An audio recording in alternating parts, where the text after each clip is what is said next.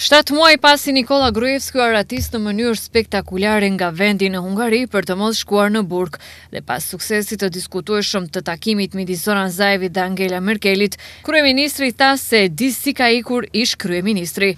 Tani e dim se si Gruevski hyri në bodrumin e ndërtesës me një ashensor dhe u fshe atje në bagazhin e veturës që e çoi jashtë vendit.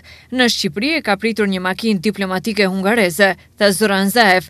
Për momentin përgjigjet të saktë se si iku Nikola Gruevski para syve të prokurorisë speciale publike, gjykatës dhe policisë nuk ka, si doli nga vendi, kjo bazohet në supozime.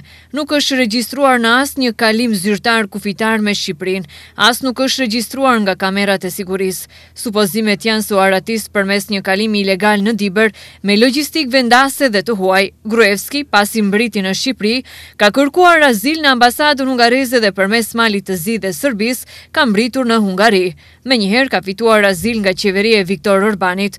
Gruevski disa ditë më parë u regjistrua nga gazetarët hungarez duke shkuar në apartament për një takim me zëvendës sekretarin e shtetit në Ministrinë e Jashtme hungareze, István Gjo.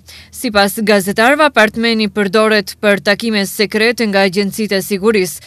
Konfirmim për takimet e Gruevskit me përfaqësuesit e lartë të Ministrisë së Jashtme erdhi edhe nga ministri i jashtëm hungarez Peter Sijarto, i cili tha se takon rregullisht ish kryeministrin dhe nga Gruevski merr informacione se çfarë po ndodh në Ballkanin Perëndimor.